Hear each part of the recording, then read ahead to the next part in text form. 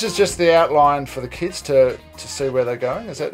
Yeah, and also I find that really useful for me too, because it's probably easy for you to see in, say, the MS one, but once that gets filled up, you know, I refer to that, you know, if I'm teaching the course again in 2 years' time, Exactly. I'll refer to this and say, all right, unit took 13 lessons, and, you know, it's now mid-March, you know, am I up to about the right place? You know, I mean, classes are different, and you sometimes need more or less time with the topic, but... So as you start a unit, you just put your start date there, and as you finish it, you whack that there and say how many. Oh, awesome! It's also like a bit of a registration, like, you know, the session type thing as well. Like, cool. Yeah. And then so this class is obviously going to year 12, so that's why that's there. And then you've got some. Was this for the face to? Was this for normal? Were these for normal days? Yeah, that's for normal lessons. Yeah. Yeah, right. So then we go down to the actual work. So this is dated, and the topic. Yep. So topic. Yep. So this is what we work covered, homework, right. So this is where the questions start. Yeah. So, and I understand how comments work. Who's put a line through the text? Is that you?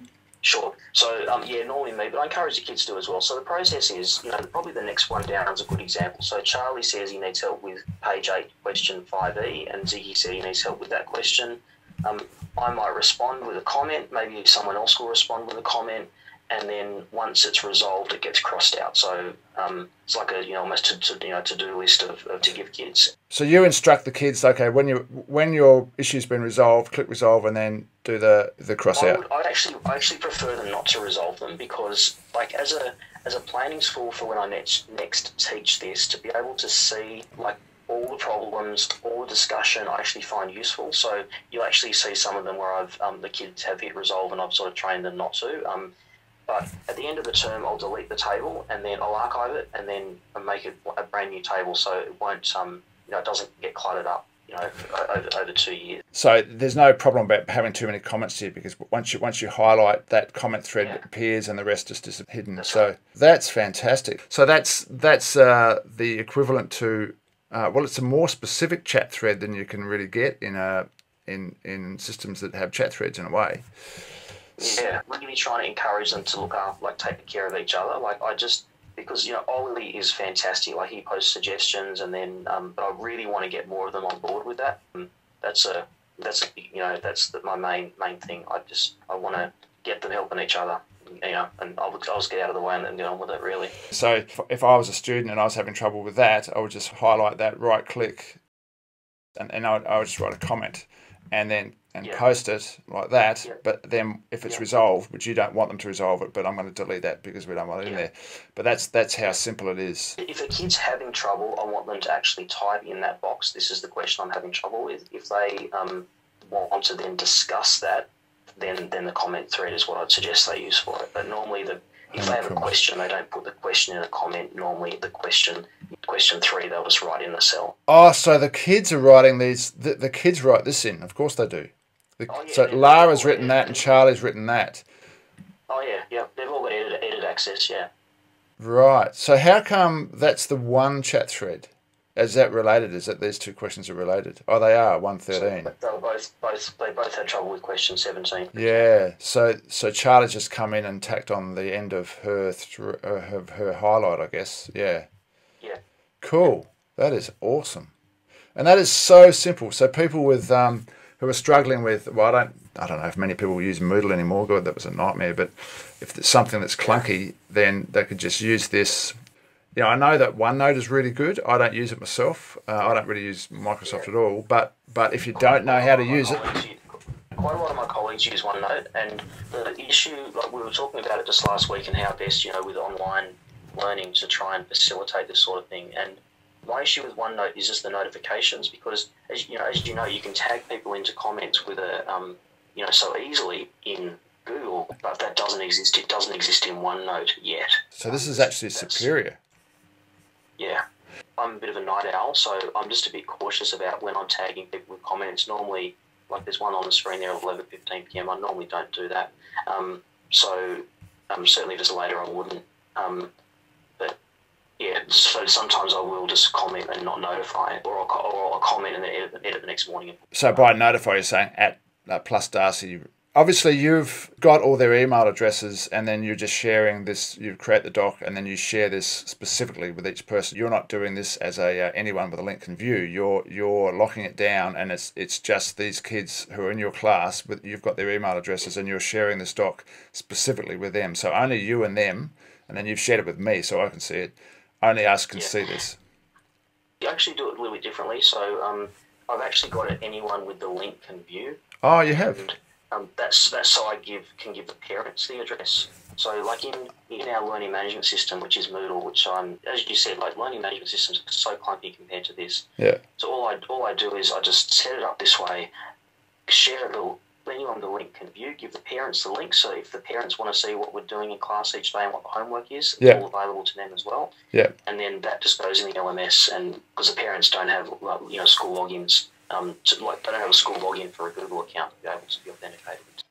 So you're sharing this with anyone with a link can view, as well as specifically to your students. Yes, that's right. Different levels of access. So anyone with a link can view. My students have edit access. The other teachers on the course have edit access. And just today, for example, because the whole online thing, the other class at this level, the other Year 11 advanced class, I've just given them comment access like yours. Yes, so yes. I don't want to be the first point of call for their questions, but they can see my students' questions and the comments now, which is the comments are the best part of it. So they can view the page and view comments, but they can't comment. Actually, I think they can comment like you did, but I'll if I'm able to help them, I will. But I want their teacher to be their first point of call their questions. Yeah. Yeah, that's awesome. And so, what about this? How are these other sheets any different, or are they just different examples of the same sort of thing? Look, just different examples. So I think that I wanted to show you the MS-12 one because that's a course that's that one. Yeah. So that's just an example of how I use it for let's just go back to the top. Sorry, just for like almost registration type purposes. So number of lessons, my notes. So things that need to be split into other topics, things I didn't like on the comment there for on the 21st of February, I've got stuff I need to add into the notes. So I'm also always using this as a like registration type thing and evaluation of things as well. So the kids aren't really interested in that, but So this isn't for the kids. This is for your own admin, really. Yeah, but then the rest of the documents are the same, but there's less collaboration with comments happening. Yeah. Yeah, the Year 11 IT one is just a little bit different in that that's if you were to print it, it's about 40 pages long. So underneath the table, if you keep going down, is like with that course, often we try and do a divide and conquer with different syllabus. There's the photos at the bottom, but we try and do there's a bit of fun at the bottom, but we try and do divide and conquer with syllabus dot points. So this like that area there, like we just had an activity where they had to each research one particular item, and then they just throw it into this document. It's just such an there's just only one document we use for any collaboration, and at the end of the term I'll just clear it out and we'll start fresh. Wow. The thing I get with Google and Google Docs, it's not sexy. It doesn't look good. It's not like a Mac product or something with lots of bells and whistles. But because of the way they've set it up, anyone who's got some creativity can just use it so powerfully, can they? Yeah. Wow. That's awesome. That's fantastic. For running a class, it's, I don't use a lesson, I don't have a daily planner anymore. Like all my lesson planning straight into the Google Doc. The kids can see what's coming up in advance. They can work ahead if they want to with homework. But hang on. So, do your kids have devices every lesson without access problems? Yeah. So I'm in an independent school. Yeah. That's pretty well resourced. So I'm very lucky. Kids are fantastic. There's no issue with giving them edit access to a document like this. No one's going to trash it or anything like that. If you were in a school where kids didn't have, or it was a hassle to get logged on, so you basically didn't have the kids accessing during a lesson necessarily, but you could have this. You could almost print it out, but they can have access at home. So when they get stuck at homework, they could be doing your comment thing that you do here, or on the other example.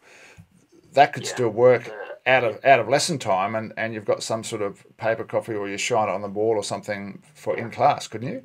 For sure. So, like with the maths classes, I mean, one of the things at the top was the captain's list. So, I mean, their role, it's different in the IT class, but for the maths classes, the the computer captain comes into the classroom before I get there, logs into the computer, puts up the Google Doc, highlights the day, because you might have noticed the current day is in bright yellow, so it's very, very easy to spot. So I don't have to manage any of that, so the kids just take care of it. And so the computer captain looks after all that for me. So it's just, so when I walk into the room, it's up on the board already, on the screen already. And that's, you don't need to have devices in the class to be able to do that, because we've got a computer in the room which connects to the TV or the data project. Even if no one has a device in the room, you can still have this displayed at the front of the room, and it keeps me on track during the lessons. The dot points is what we're doing first, is what we're doing second, and it just, everyone knows what's going on. Okay. And you don't need your own devices to do it. That's fantastic. But the thing is, you don't know what you don't know, and teachers in this space, there's a lot they don't know that they don't know, and so, which is why I created my little video. But this one's a whole nother level. See, I've been saying to people, say, oh yeah, go OneNote. Well, now I'm going to say, well, no, stick to Google Docs. Check this video out, right? Thanks so much. Hey, that's all great. Okay, hey, thanks a lot, Andrew. That's awesome. All right, no, Richard. Nice to meet you. Cheers. Have a great day. No worries. Thanks. Bye. Okay, see you. Bye.